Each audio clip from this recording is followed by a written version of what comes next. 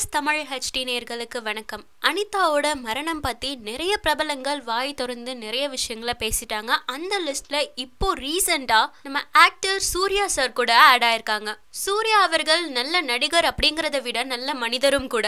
அவங்களோட அகரம் ஃபவுண்டேஷன் மூலமா எவ்வளவோ ஏழை குழந்தைகளுக்கு படிப்பு கொடுத்துட்டு வராங்க. நடிகர் சூர்யா அவர்கள் ஒரு கட்டுரை தான் எழுதியிருக்காங்க. அந்த கட்டுரையில அவங்க சொல்ற முக்கியமான விஷயம் என்ன அப்படின்னா, ஏழைகளுக்கு ஒரு கல்வி, பணக்காரவங்களுக்கு ஒரு கல்வி, இந்த மாதிரி எல்லாத்துலயும் வேறுபாடு இருக்கிறப்போ ரெண்டு பேருக்கும் ஒரே மாதிரி தேர்வு அப்படிங்கறதையும் எந்த காலத்திலயும் ஏத்துக்கவே முடியாது. இந்த நாட்டுல இருக்கிற எல்லா குழந்தைங்களுக்குமே தரமான கல்வி அப்படிங்கறது சமமா வழங்கணும். தாய்மொழி வழியில கல்வி கத்துக்கிறது தான் சரியான சிறந்த கல்வியா இருக்க முடியும் அப்படிங்கிறது அறிவியல்ல நிரூபிக்கப்பட்ட ஒரு உண்மை.